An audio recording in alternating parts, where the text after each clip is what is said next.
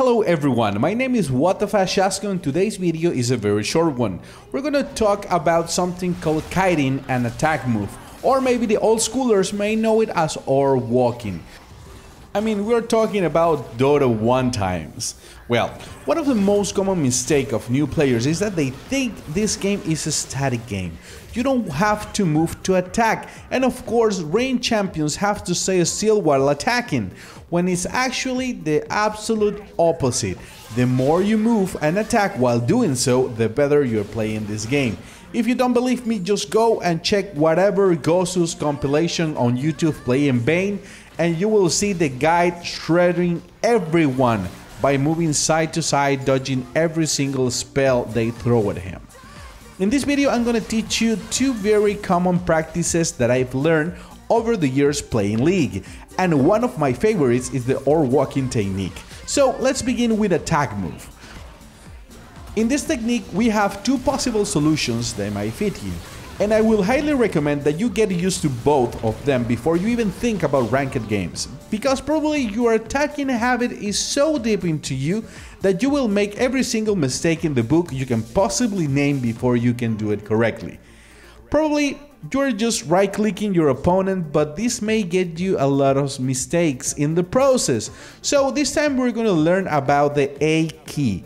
The A key is set to player attack move. That means that you will start moving to a point, but attack the first thing you see in your line of sight and attack range. It doesn't matter if you click anywhere. If there's something to attack, you will attack it. That counts for minions and champions as well, but not on jungle minions unless you attack them first, and they will become hostile. In this case, what you want to do when you're fighting some champions, instead of clicking right click, is to use A before you attack, so you can enable your attack mode. And if you misclick, you don't move towards an enemy. Just imagine you're playing against Olaf, and then you just suddenly start moving toward him. I mean, you're just dead. So start practicing your attack move that way. Now, this has a downside, and that's the fact that if there's a fight and you have a tank champion in front of you and a squishy one somehow near as well, but in the back, you will hit the one in the front first, and that's something you must avoid in the given situation. So how do you solve this? Just press the escape key, go to game, and enable attack move on cursor. That will make your champion prioritize the one clicking closest to your cursor instead of the first thing you see. This is especially super useful while farming, because you won't be hitting just front minions and lose everything you are supposed to farm, like for example the mages. Also, one of the coolest things that you can have enabled for this method is the attack range. This will be shown to you every time you press the A key, and this way you will have better understanding on the range your champion has until you get used to how to control it. Now, allow me to teach you something that few people know, and that's the or walking. The most efficient way to kite an opponent is to attack move in an elliptical way. For this, let me change to live comment and I will show you exactly what I'm talking about. Alright, so in order to teach you how this works, I need to open one of the best tools in the world, and this is Microsoft Paint. It's gonna be fun, trust me. So let's say I am blue and my enemy is red, okay? Just like everything in real life. So I'm gonna go for a brush, and this is you, and this is gonna be an enemy, okay? So let's say this is Nidalee or perhaps Lux, okay? If in this case Lux, for example, throws at you a Q, you will be dead out of 3 seconds within the combo that she casts you. So you don't want to do that, okay? If you just go and attack and you do your pew pew thing right here and go straight forward to her, you will be dead, like in a matter of seconds. So what or walking teaches is that you have to move in, like, well, the name says, in an orb, or in this case a circle, okay? This is like the worst circle ever, but don't worry about it. So in this case, in order for me to attack her, I won't go in the straight line because I'm gonna get caught in here and I'll be dead within 3 seconds. So what I'm supposed to do in order to attack her is to do this movement. Okay, I'm supposed to do this movement in order to attack while I'm moving and doing attack move as I show you in the video a few minutes ago. So I need to move a little bit, do an attack, move a little bit, do an attack, move a little bit, do an attack. So that way I will be, you know, gaining some traction for her. And so if she decides to run, I will be somehow gaining space over her. And I won't be caught to his Q. While she tries to hit me, I will be, you know, here.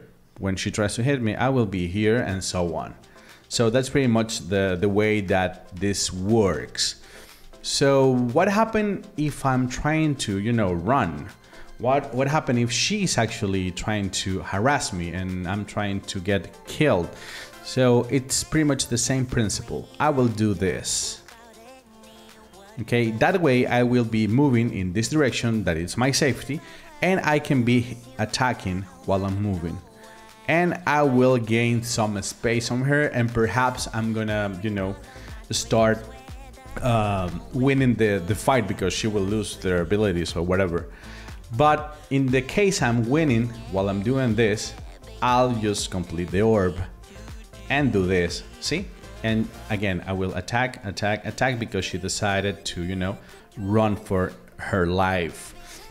And that's pretty much how this works. It's pretty much the same on melee as well, but it's a little bit different. It's a little bit different because when you are melee, you are attacking pretty much here, but you want to do this. Why? Because I will be attacking while I'm doing this. And the main goal when you are melee and you're winning a fight is that you want to position here so you will block the movement of a champion.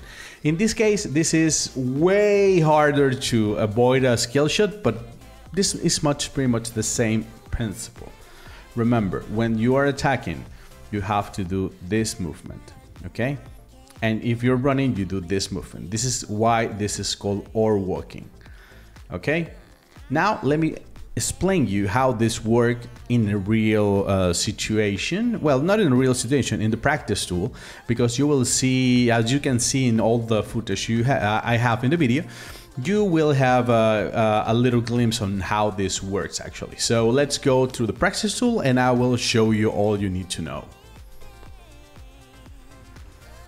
All right, so now I'm in the Summoner's Rift and I will show you how this works in order to move in the way I told you. Let's say again, this is Nidalee and you are whatever ADC you want to be. I just pick Caitlyn because it's easier to demonstrate since she has like a really long range. See, it's a really big range. So what I want to do if I'm fighting somebody is not, you know, moving like this, because when she moves in this direction, I will just miss her completely. And if I move in this direction, I will be dead. So remember, what is pretty much the minimum within this and this is doing this. Okay, it just depends on the champion and how close you can be, but it works in the same way. Again, this is Nidalee or whatever champion you are trying to avoid, and you have to do this. Okay, so eventually when she starts moving, you will gain traction over her. Okay, again, but in the other side. This is what you want to do. And then you will start to gain traction. If you just go this way and you just go straight forward, you will be dead, because it is actually really easy to know where you're gonna be. Okay, this may be somehow different between whatever champion you're against, but you got the point. If you start to move in this way, you can just go back and try to keep the fight, or you will have to gain, I don't know, some kind of distance between them, but the thing just keeps going into this direction in any case scenario. But try to do this movement, especially when you're fighting one-on-one and you know that you're going to win the team fight. So that's pretty much it. That's what you want to do. And what if I'm trying to just run? I'll just do this. See, it's pretty much the same, and attack and attack and attack, and that's how or walking works. I hope this actually helps you a lot in the games. I hope you win all the games you have. Remember, please don't forget to subscribe and leave that like, and trust me, I'm probably missing something in the video. So please, if I'm missing something, if you have any cool tips or whatever information can be useful for whoever is watching this video, please leave a comment and let us know. My name is What the Fashasco, and I'll see you next time.